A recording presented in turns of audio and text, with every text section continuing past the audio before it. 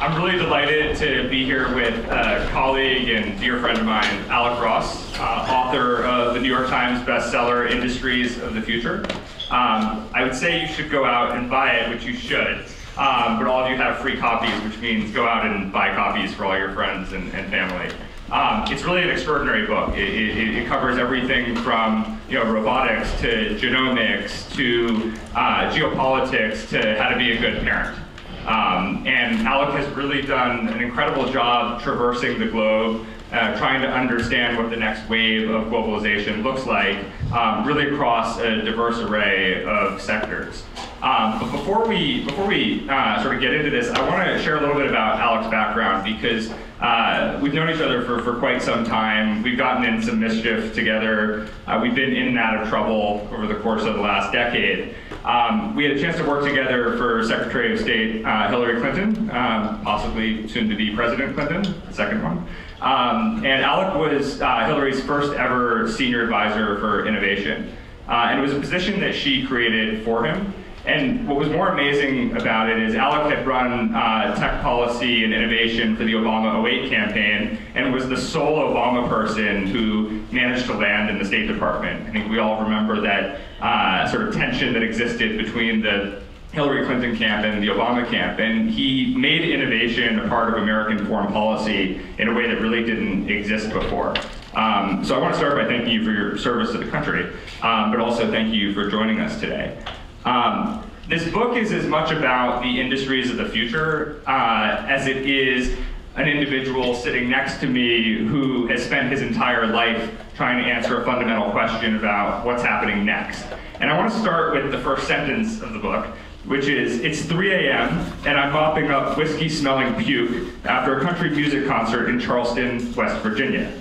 And this is a book about industries of the future. So take us from mopping up puke in West Virginia to the person who ended up writing a book about what the next wave of globalization looks like. Well, thank you, Jared, for that introduction, and thank you all for coming out this afternoon. So it's 3 o'clock in the morning, and I'm mopping up whiskey-smelling puke after a country music concert in Charleston, West Virginia. Why was I doing that?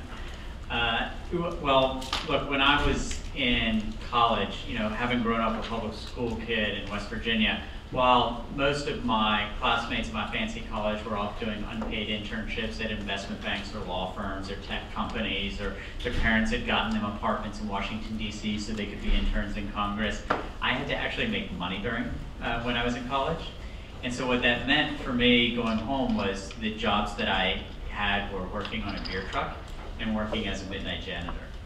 And so growing up in West Virginia, I thought that my reality was like everybody's reality, which is, from an economic standpoint, what you're actually trying to do is just manage decline as best you can. And so it wasn't until I left West Virginia and I entered the work world, and I was sort of very blessed and privileged to get to spend a couple decades as an entrepreneur, in politics, in government, as an author, until I fully understood that globalization was not about managing dissent. The point, in fact, globalization was overwhelmingly positive. But in the community that I grew up in, it was not entirely positive. And so the process of writing the book, the reason why I open up with that story is I try to give a balanced perspective on a view into the future. Most people who write books about the future write either utopian books or dystopian books. It's either, oh, we're going to live to be 150 years old, happy, healthy, wealthy, wanting for nothing, nothing but abundance, or it's written from the fetal position, sort of eyes closed and fists clenched, and usually shaking a fist at you guys. But I think the reality is much more sort of up the middle and net optimistic. I think that tomorrow will be better than today. But in examining the industries of the future, it was important for me from the very outset to do some framing, so that it would be understood that it was viewed through the eyes of a public school kid from West Virginia who put himself through college by working as a midnight janitor, as opposed to from a position of sort of lifelong privilege. So I want to ask you one question about your time at the State Department. Before I do that, Sam's giving me a look because I realized I forgot to introduce myself. Jared Cohen, president of Jigsaw at Alphabet and advisor to Eric Schmidt as well. I know they all know who you are. I'm happy to speak at great length about who you are. No, let's go back to you. So you went to the State Department. You had never met Hillary Clinton before you started working for her. Is that correct? I had actually met her before. What was the context? Well, the context was my social enterprise had done some work in partnership with her office, but we were not close. Right, and she's a politician. They never remember anything. She shakes lots of hands. So what does the first conversation about innovation with her look like? She's just lost an election. It looked like she was sort of headed to retirement. She gets resurrected as Secretary of State, and then you sort of appear, and you have a conversation about innovation. What does that look like? It was a fairly remarkable conversation. I mean, I was on the presidential transition team, and I was busy trying to figure out which fancy job I was going to take, you know, the White House, or chief of staff of this, or doing that. And I was sort of summoned to see Hillary Clinton. And I was like, why does she want to see me? Does she want to, like, yell at me? Because I run technology and media policy for the campaign to beat her. And she sort of sat me down and she said, Alec, I thought I was going to be president. And she said, and I have lots of very capable people who I know and like, who are going to fill up the executive ranks of the politically appointed offices across the federal government. She's like, now I need to fit them all into one department, into the State Department. She goes, but I need to make one exception. She goes, I need one of you internet people, one of you innovation people. And what she said, I think the promise and peril of the 21st century is no longer contained by vast distances or national borders. And I think the internet is going to be a big part of that. Now, I should say at this point that I did not set up her emails. So, you know, I did not. So for those of you in this room, I would think that most of you could probably set up homebrewed servers in basements. But for those few of you who work at Google who can't, if you are here at this session to learn how to do that, this is the wrong session. That was another guy. Who just got immunity. He did just get immunity. He actually applied to me for a job and actually didn't get a job. But we'll leave that aside. But the point being is that she recognized early. She saw in her own campaign how the internet was something that significantly impacted her campaign for the worse. She ran a good 20th century campaign. Senator Obama ran a good 21st century campaign. And so her theory in becoming Secretary of State was that information networks would impact the conduct of diplomacy. And it proved to be right. For better, for worse, from WikiLeaks on what was thought at the time to be the negative side, to programs we built on the positive side. So basically, her theory, which Jared and I and a woman named Anne-Marie Slaughter then built out some intellectual architecture below, was that the internet would change the traditional relationships in diplomacy beyond the formal architecture of 196 sovereign nation states. And it's worth adding, this was not, if we actually reflect back, this was not so obvious back then. To all of you, it would have been obvious, but to the sort of stodgy halls of government, back then you more or less got laughed out of the room for talking about the internet or technology in any public sector context that wasn't the FCC. Let's turn to your book. One of the things that's interesting about your book is you move beyond the sort of jargon of today where people talk so much about AI and disruption and innovation and machine learning that these words and terms they're so used and overused in context, out of context. I don't know what they mean essentially they've lost their meaning. You argue in the book that globalization is an ongoing process, it never finishes, and you spend a lot of time focusing less on the jargon of today and where this is all going. What is the next wave of globalization that excites you, and where are we today in the process? The next wave of globalization that most excites me is, I think that a substantial number of today's frontier markets will become tomorrow's developing markets, and a substantial number of today's developing markets will be tomorrow's developed markets. So the real story, if you just sort of do the math, the great story of globalization in the last 25 years is the story of India and China. Nearly 1 billion billion with a B, nearly 1 billion people migrated out of poverty into the working and middle classes from China and India. And so I think that that is really sort of the big story of the last stage of globalization. What I think that will be the story of the next stage of globalization are markets that we think of as largely inaccessible suddenly becoming accessible. And I think that this is going to be a byproduct in part of the combination of hardware and software innovation. And so if I could take just sort of a minute or two to describe one of this weirder predictions of mine from the book, but which God's honest truth, I believe is going to be true. So right now there are some very difficult to access markets like Papua New Guinea and Indonesia. And Jared, I hope you and I travel to Papua New Guinea. I would love to. Yes, before it gets overrun by, guys in white shirts and red ties.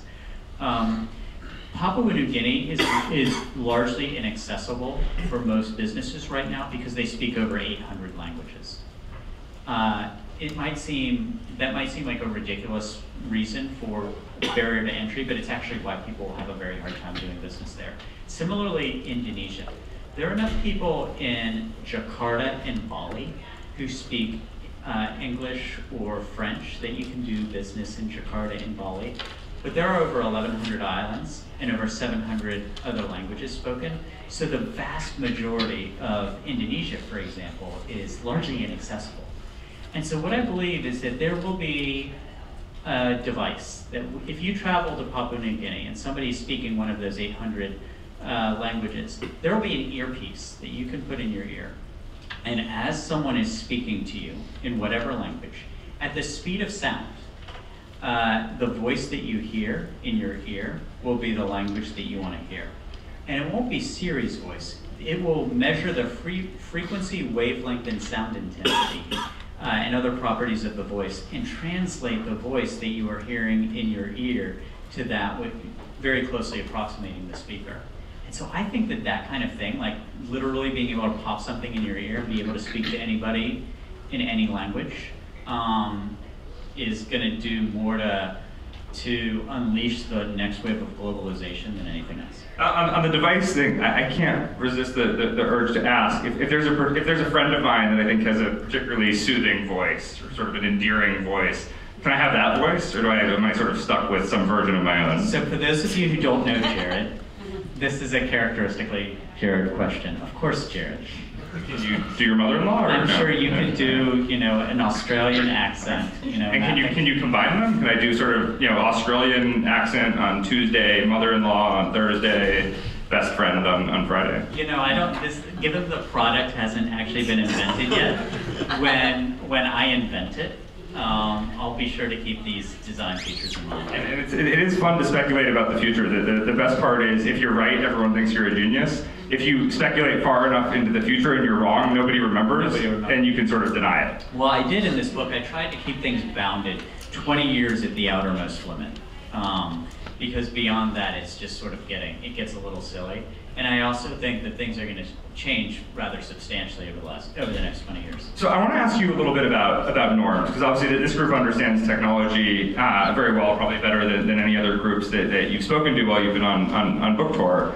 But norms matter a lot, and you have a really interesting couple chapters where you touch on robotics. And one of the things you observe is it seems that in the US, the notion of robotics is scary to the general populace and evokes images of Terminator, and maybe that's because Terminator 2 was a very popular American movie. But then you go to Japan and you spend time with robotics companies there, and it's wildly embraced. Talk about what is it about culture in Japan and elsewhere that leads people to have a totally different interpretation of what is in fact the same technology? So it's really interesting. So in Western societies, Western religions, our mythology, our culture sort of tells us and reinforces the idea that we ought to guard against animating, bringing to life that which perhaps we ought not. So from Icarus's waxed wings to Frankenstein, we are continually warned in our mythology, in our culture, in our fiction against such things. By contrast, in Japan, for example, 80% of Japanese people practice Shinto. the religion of Shinto. And Shinto they believe in animism, which holds that objects like humans have souls. And so one of the I think quite interesting innovations that I described it's happening right now is the move towards elder care robots in Japan. How many of you have heard of, raise your hand, how many of you have heard of elder care robots in Japan? It's like the highest penetration in any audience of people that have heard of that. I was about to say, that's bananas. I must see it Google. For the 40% of you who have not heard of this, I mean, Japan has the world's longest living citizens that, I think it's 83 for women, 79 for men. And they are growing older because of relatively restrictive immigration policies and low birth rates. There are not enough grandchildren to take care of grandparents. And so Honda and Toyota, yes, the automakers, as well as some startups are looking at literally creating creating home care robots, which do everything from lift the grandparents out of bed to entertaining them with violin playing and other such things. But what's interesting to me is the degree to which culture is deterministic in terms of the creation of these robots and the degree to which people are and are not comfortable with the technology. And so I think that this is going to affect, when you look at sort of the 196 country chessboard, if you think of robotics as being one of those industries that is consequential today, but which will be substantially more consequential tomorrow, I think a lot of it is going to come from East Asian societies, in part because they don't have the cultural baggage that we do in the West. So I think when you talk, I want to stay on this theme of norms because I think it's something that we at Google and Alphabet more broadly could probably spend a little bit more time thinking about. And differences, nuanced differences between robotics evoking fears of Terminator in the West and being wildly embraced in the East. That's subtle compared to some of the more complex normative challenges. So one of the things you talk a lot about in your book is the commercialization of genomics and life sciences more broadly. When we talk about these things, we talk as if there's one jurisdiction on Earth, and it makes all the ethical conversations and debates that we have sort of miss the larger point, which is there's 196 different jurisdictions on Earth, and they range from North Korea to the United States and everything in between. So, you have a situation where countries have different sets of values and ethics and ambitions and aspirations. And so let's take a very controversial debate that we're all familiar with, which is, the process of editing genes to sort of improve an unborn child. There's lots of regulations in the United States, for instance, that will protect against the productization of babies. But what happens when some entrepreneur decides, okay, I can't do this in China, but Qatar will let me build a multi-billion-dollar company that does gene editing to get the right eye color, or gene editing to get the right height? How do you handle that kind of ethical asymmetry? And who ends up winning in that situation? Is it the jurisdictions that have the right ethical standards, if you can even sort of answer the question of who's right, or is it the jurisdictions that have a very lax and irresponsible attitude about this? Yeah, so let's unpack that a little bit. So for context, the norms that exist in terms of governance on the internet exist dating back to a period when nobody was really paying attention. So, I'm sure most of this audience is familiar with the multi-stakeholder model for internet governance that is inclusive of the private sector, government, academia, civil society, and it's international, though the United States has a pretty heavy thumb on the scale on policy issues of consequence. To be able to create the governance model, which in turn dominates the norm setting for the internet, it would be impossible to reconstitute that today. They were only able to do it at the time because there was insufficient attention given to the issue, and there was remarkable asymmetry in terms of capability, where the capabilities were largely domiciled in the United States. So the United States got to dominate the process for establishing governance of the internet and the subsequent norm setting. Now I think that for the industries of the future, and let's stick to the commercialization of genomics, which you brought up, everybody has two eyes open. And so the idea that the rules and regulations that are set in the United States and the norms, that which is considered to be acceptable or unacceptable independent of regulation and statute, the idea that our country, which constitutes fewer than 5% of the globe's population, is going to be able to dictate what the 95% of the rest of the world thinks, does, and accepts is naive. Especially since there are other states out there, like China, for example, which are investing very, very aggressively in the space, so that they can be the headquarters to the Googles of genomics. The world's last trillion-dollar industry was created out of computer code. The world's next trillion-dollar industry is going to be created out of genetic code. And it is an open question where the HQs will be for the trillion-dollar industry of the future. And so getting back to this question of norms, what I believe is going to happen is that if the United States significantly regulates what can and cannot be done with gene editing, then we will see, in the same way in which Switzerland created sort of a permissionless environment for decades in banking, I think that we will see the equivalent of what Switzerland was to banking will be, you said Qatar, will be any of 10 or 12 states around the globe for genomics. So that an expectant mother who is newly in her second trimester, who has seen that there is a mutation in a specific protein is misfiring on a gene and she wants it fixed, but it countervails the laws in the United States, then she'll get on a plane and she will fly to whatever country does allow it. And so what I think is interesting is that I do think that ultimately these companies that are commercializing genomics will set up in the most lax environment. From a regulatory standpoint, we already see within the life sciences lots of companies moving their headquarters abroad for tax purposes. So there's already a culture within the field of saying, we don't have to be an American company. And then, as we all know, they can create corporate vehicles, even if they do have most of their employees in the United States. They'll create, different corporate vehicles and structures to allow them to end up doing whatever they want abroad. So I think the government actually has significantly limited power to curtail innovation and productization in this space, norms be damned. Because somebody somewhere will create an environment that allows people to do whatever you want. And what's the regulatory reaction to that, right? So you have a bunch of companies out there that are difficult to regulate because, and maybe they're doing something disruptive, but they're difficult to regulate because of the jurisdictions that they're headquartered in.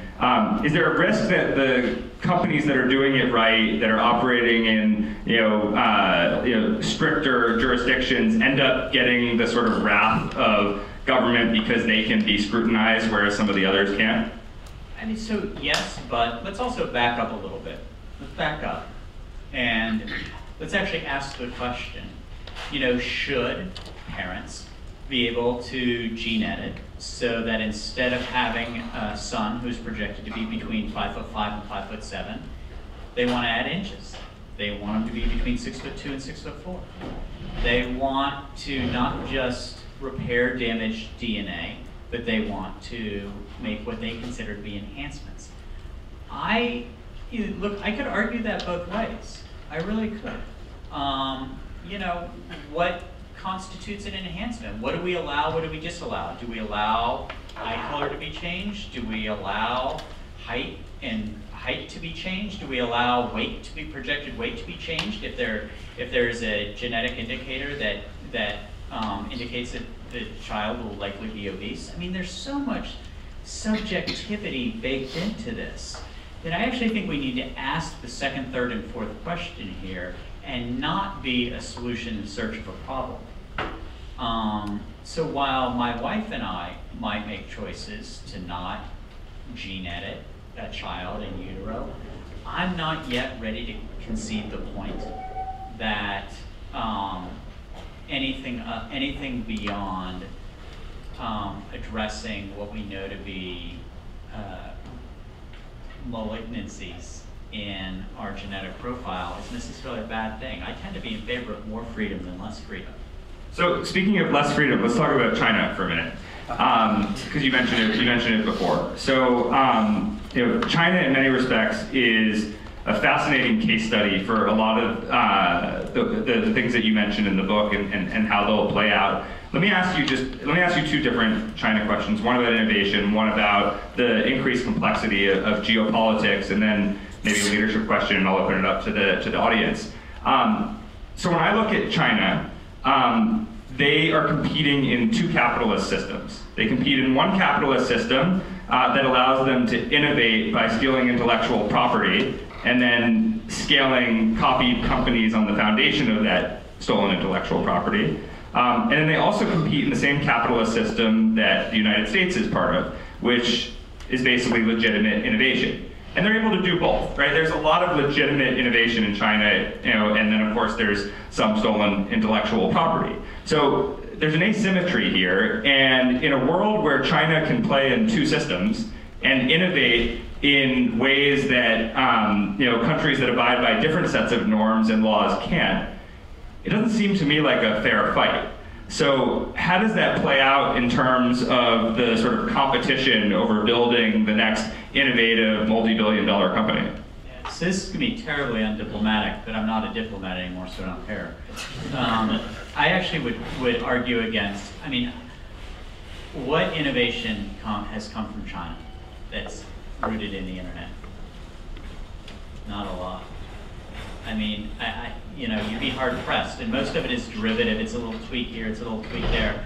I actually think that overwhelmingly, China has built big internet businesses because it has stolen intellectual property from abroad.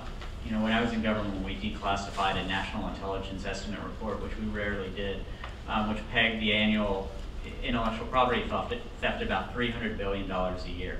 If you go into the source code of RenRen, it says a Mark Zuckerberg production on it, literally, because Mark did a vanity thing, in the source code for Facebook, and they stole it, and we literally saw it in RenRen. It's hilarious.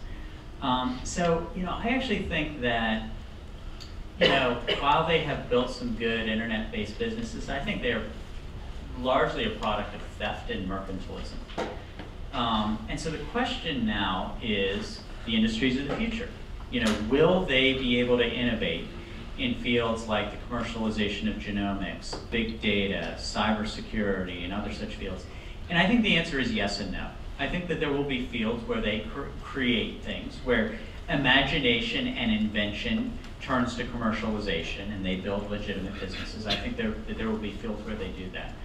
I think that the commercialization of genomics is likely to be an especially good place for them. BGI, what was formerly called the Beijing Genomics Institute, is now actually the largest, does more gene sequencing than any place on planet Earth.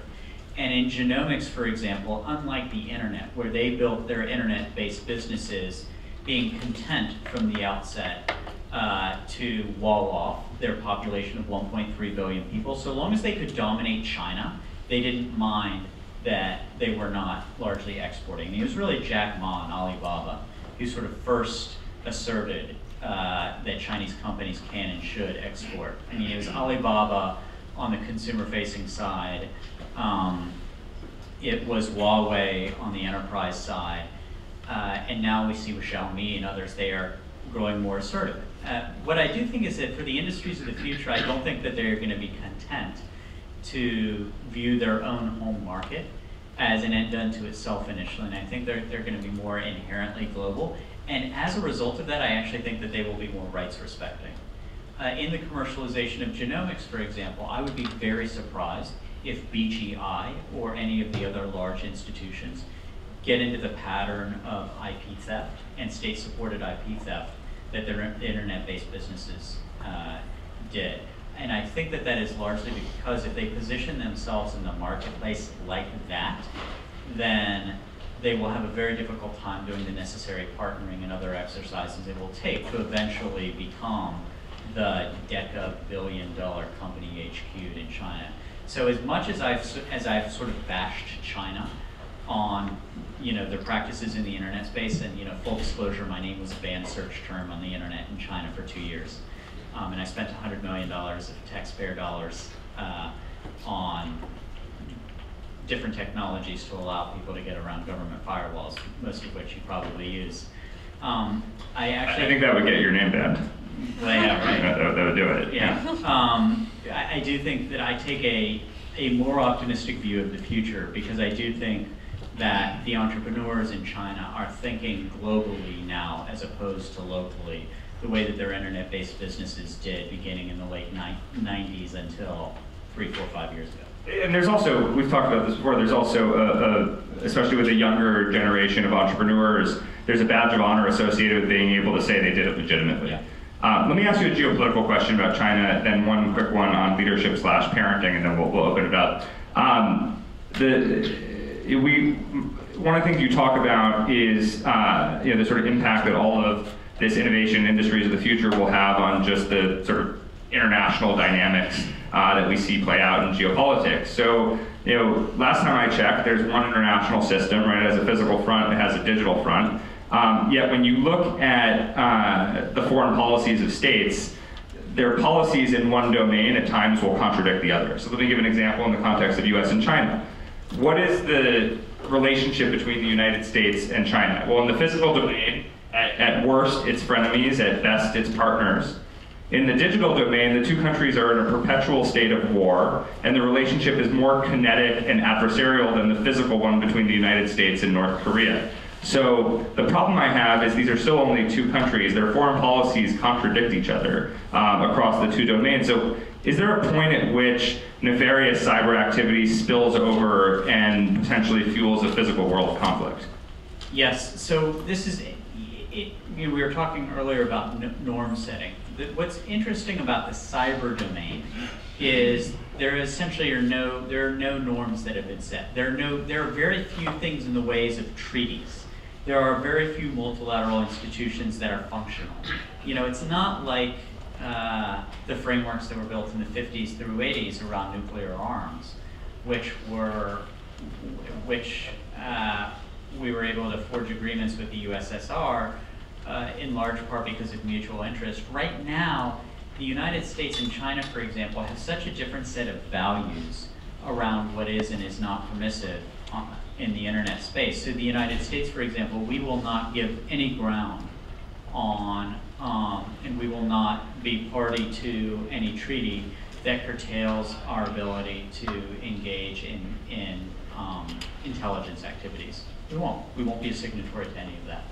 And because we won't be a signatory to any of that, which is a sort of a precondition for the Chinese to engage with us on anything, the Chinese will not be a signatory to anything meaningful that curtails their work in economic espionage, IP theft. And so what you get is, in the Venn diagram, there's very little overlapping space. And what happens is we end up having a very different relationship in the internet space, in the cyber domain, than we do in the physical world, in sort of the polite world. What I will say, though, is we're talking about governments. What would actually be interesting to me is the relationship, not just country to country, but country to company. So I remember, for example, when Google was cyber attacked in 2010, I think it was. I think it was 2000, maybe it was the end of 2009. And your then CEO, Eric Schmidt, picked up the phone and called us and described to us what had happened. Google was one of 35 large enterprises, like Raytheon, Boeing, and others, that had been significantly cyber attacked by the Chinese. And so what was interesting to me is these companies were large and well-established companies that after being cyber attacked, what they did is they picked up the phone and they called Washington.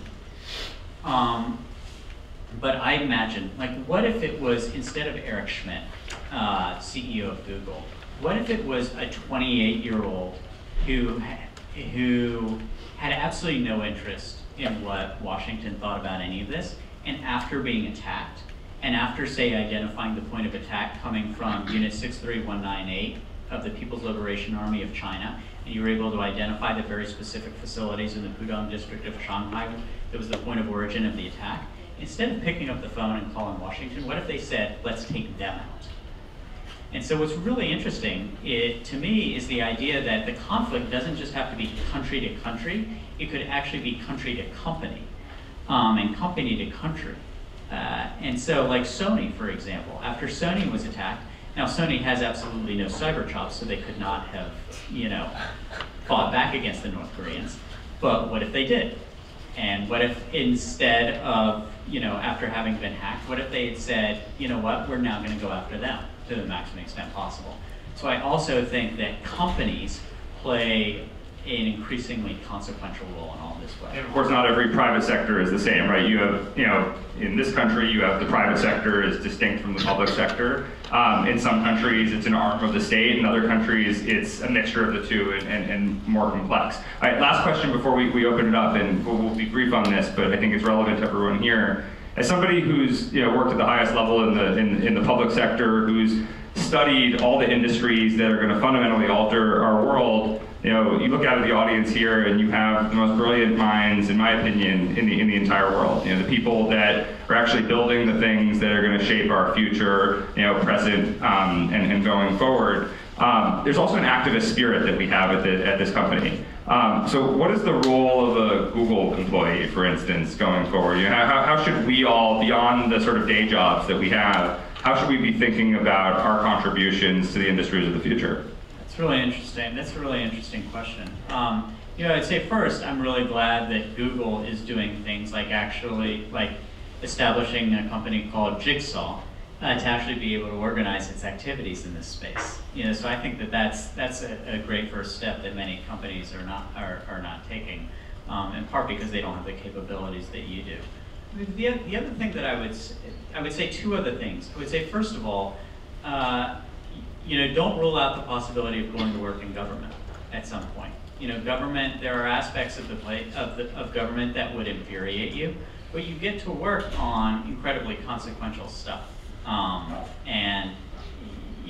There are certain things that you simply can't do as Google employees that you will not be, you cannot wipe out GPS in Syria to prevent surgical political assassinations because of a collaboration between Syriatel and the Syrian intelligence. Maybe Alec can. Well, but if he did, he'd be breaking the law.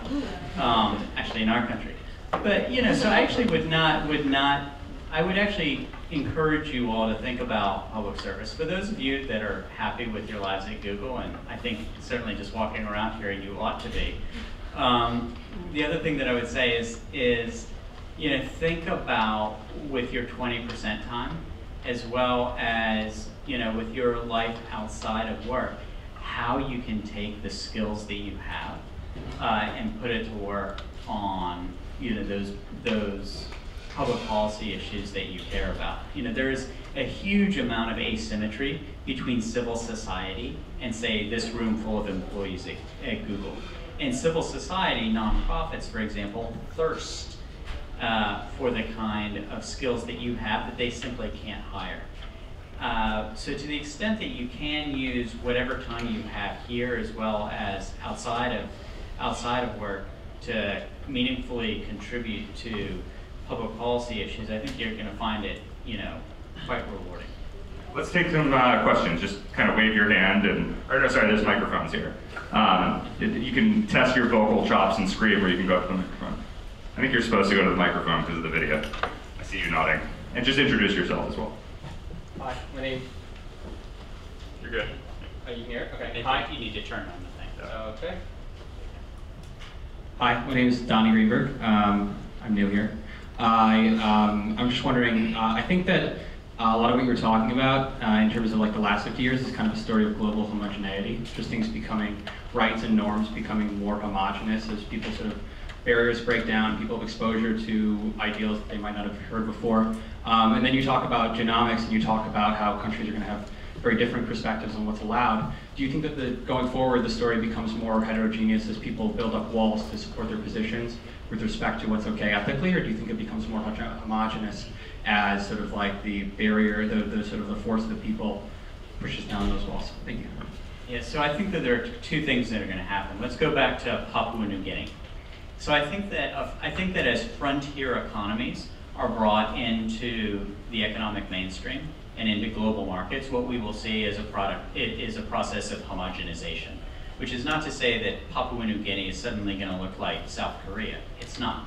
But what you are going to see is it is going to tilt toward homogeneity. The question about heterogeneity is really one about, and for me, it's one about competition.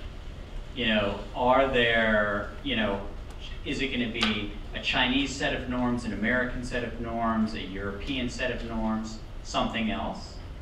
And so here, you know, I think that we are going to see more fragmentation, but I don't know that I would call it walling off.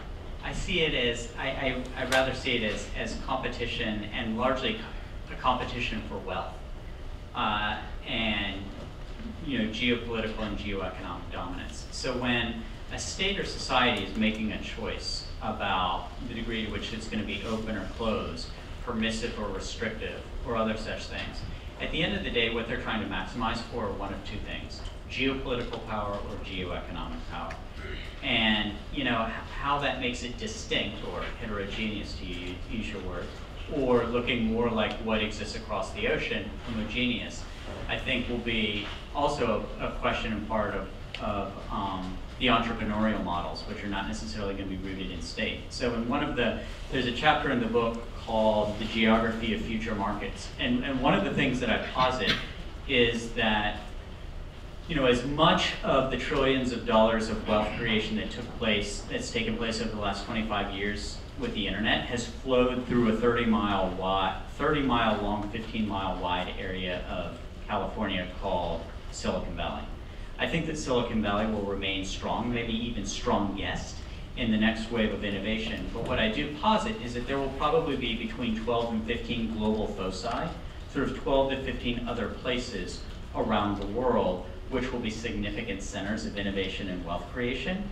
But where they are will be, I think it'll be interesting, they won't necessarily be defined by the national character. They will certainly be influenced by it. But, you know, when you think about cities like Dubai or Cape Town or Shanghai or Seoul or Sao Paulo, certainly they're products and part of the nation state, but they're also something fairly distinct unto themselves.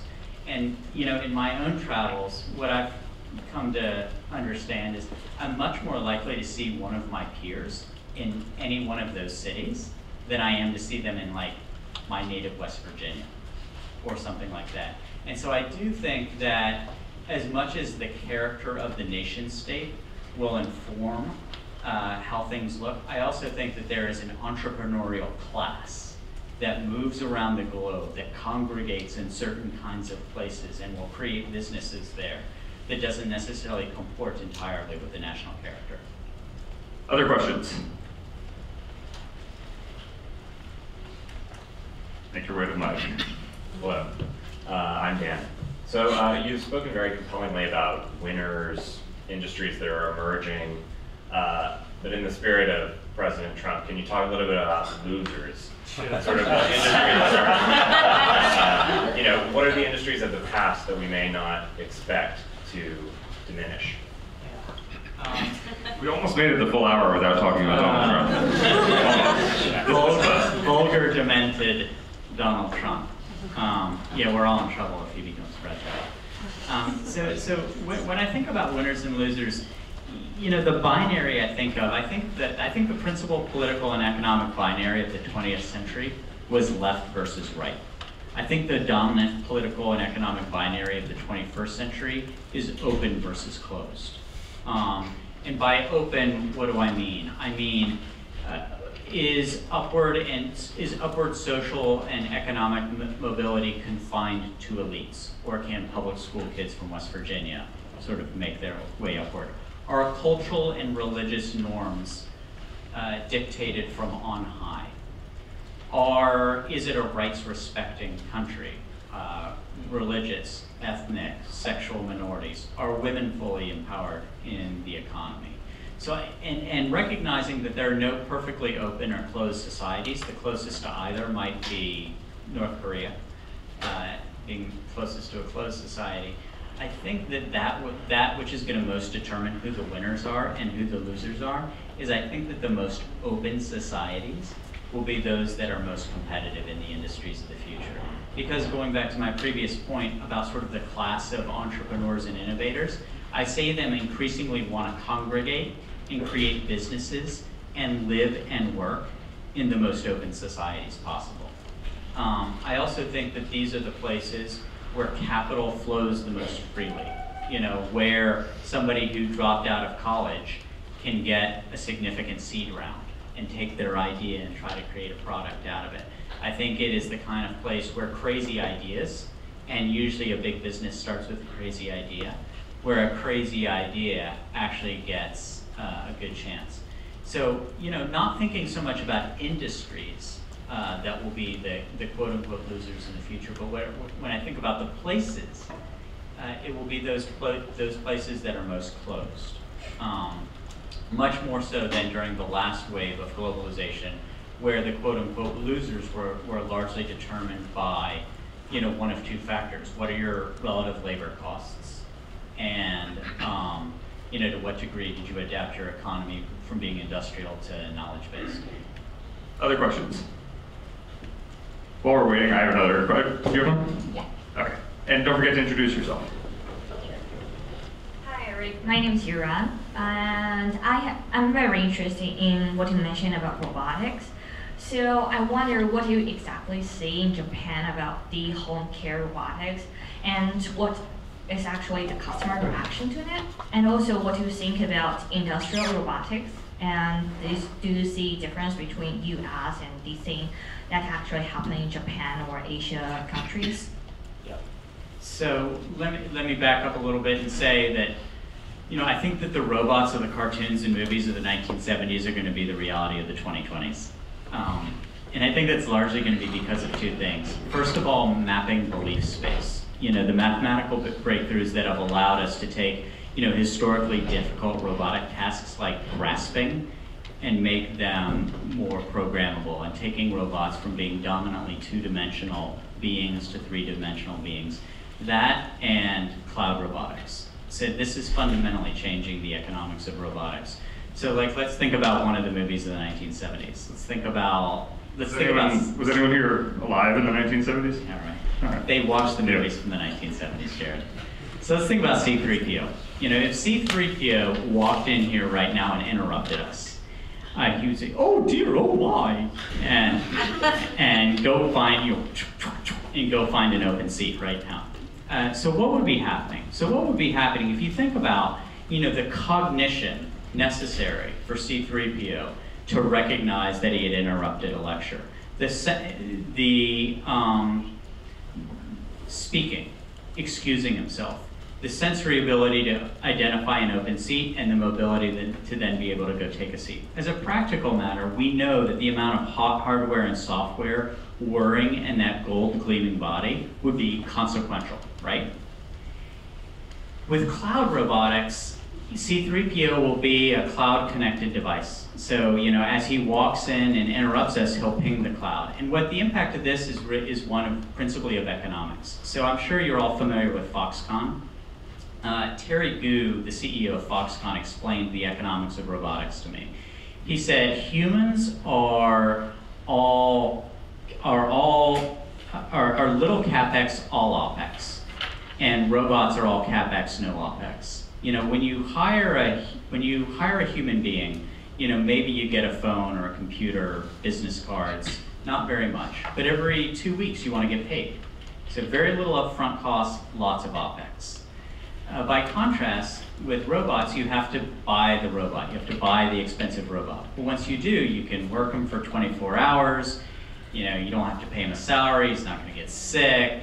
He's not going to unionize. So very little opex. And so what's interesting with cloud robotics is we're seeing new equilibrium points in the trade-off between whether it's worth hiring a human or buying a robot. And to your question about the home care robots in Japan, what we're seeing, because of these two things, mapping belief space and cloud robotics, we're seeing robots being able to act in the home with a level of sophistication that was largely unimaginable just 3 years ago. And so this has facilitated their entry into the home. And even though it's not being done on a very significant scale yet, it's largely being accepted. And I think it's largely being accepted in part because those who are actually allowing for elder care robots to be brought into their home are doing so voluntarily, right? It's not being imposed on them. They're sort of the early adopters. And also because, again, going back to cultural norms, there isn't the cultural headwind that says, you really shouldn't let your grandmother be picked up out of bed by a robot. On to the question of how this relates to industrial robots. Here too, it's really interesting. There's sort of, out of the 196 countries on planet Earth, there are basically only 5 that matter in robot production, both consumer and industrial robot production. The United States, Germany, Japan, South Korea, and China. Those 5 countries are the only ones that matter. South Korea, a country of 50 million people, produces more industrial robots than the 3 billion people that live in India, Russia, Africa, South America, Central America combined. And the industrial, what's interesting with industrial robotics is the move here is it's taking robotic labor and automation from doing work that is merely manual and routine to cognitive and non-routine.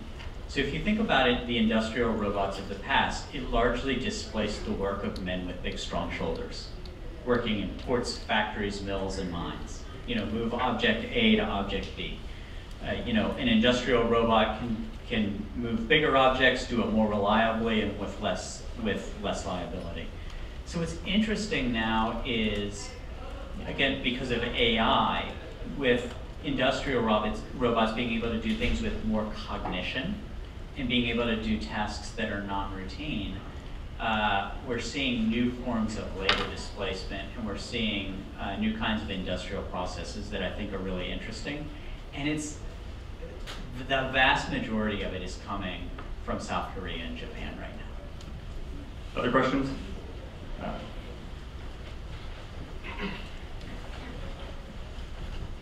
Hi, I'm Andrew. You mentioned labor displacement there at the end, and there, you talk about these dystopian and utopian futures, and you also mentioned that you don't look more than 20 years ahead, or else it just gets silly. Do we see a basic income being required in the next 20 years, or is that still too silly to consider? Yeah, no, I don't think it's too silly to consider. What's interesting is I'm now asked about a universal basic income in pretty much every book talk I do. But this is a product of the last 6 months. Like if I had done this 6 months ago, I might have gotten one question about it. So this is something that I think there is an increasing public recognition around this issue of labor displacement. Well, first of all, we ought to recognize that lots of countries are already doing this. Lots of places, we know the example of Scandinavian countries, but I think that there will be other places with especially high per capita GDPs, which can basically create welfare systems without being too big a drag on the economy.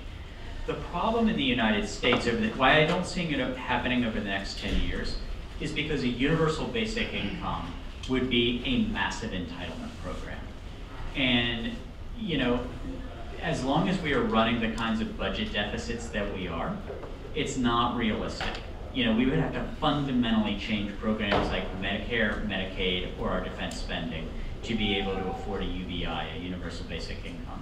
The other thing that makes me think that the United States is not going to be ready for it in the next 10 years is because if you look at the last entitlement program that was just expanded, Obamacare, you would have thought we burned the country down, the kind of reaction that it got.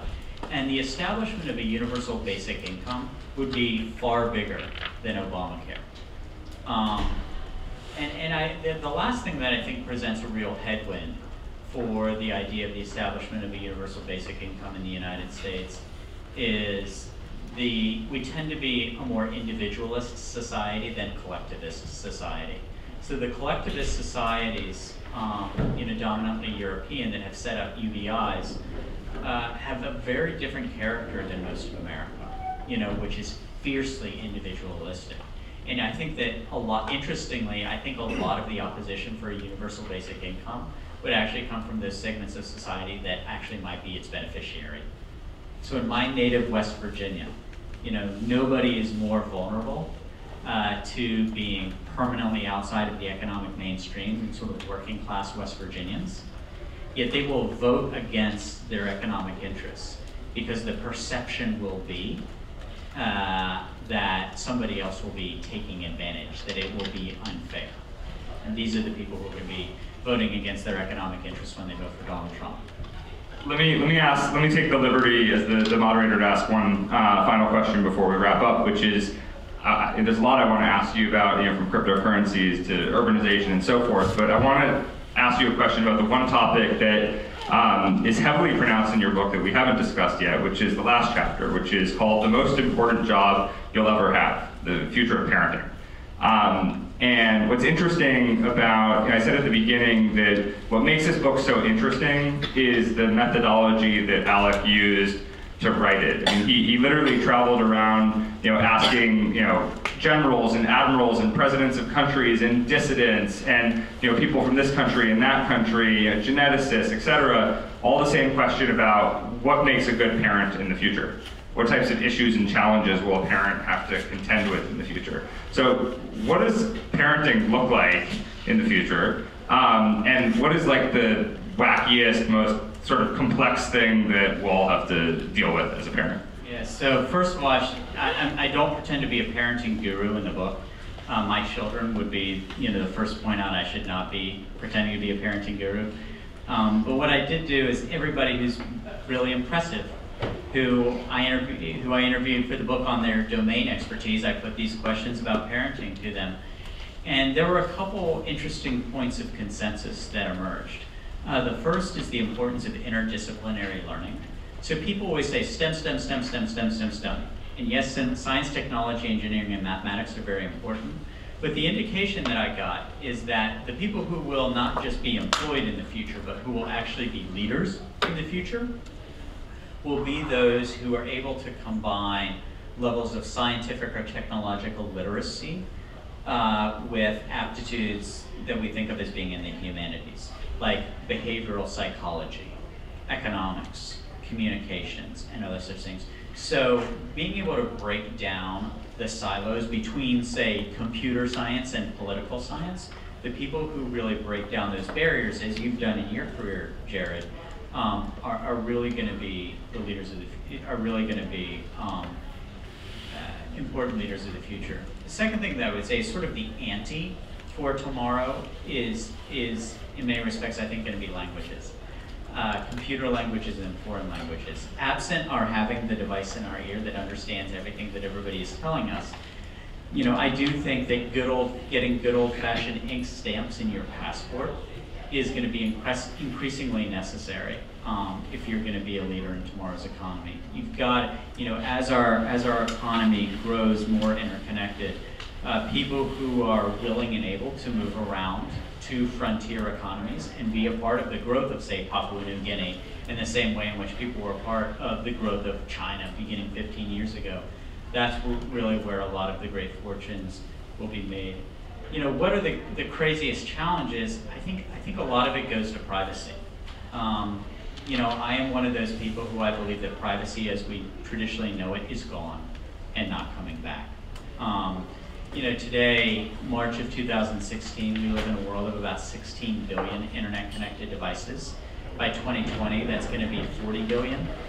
So in a world of 40 billion internet-connected devices, which will probably be creating about 20 zettabytes of data every year, the kind of transparency, not from surveillance so much as from surveillance, I think is going to create a digital profile for everybody.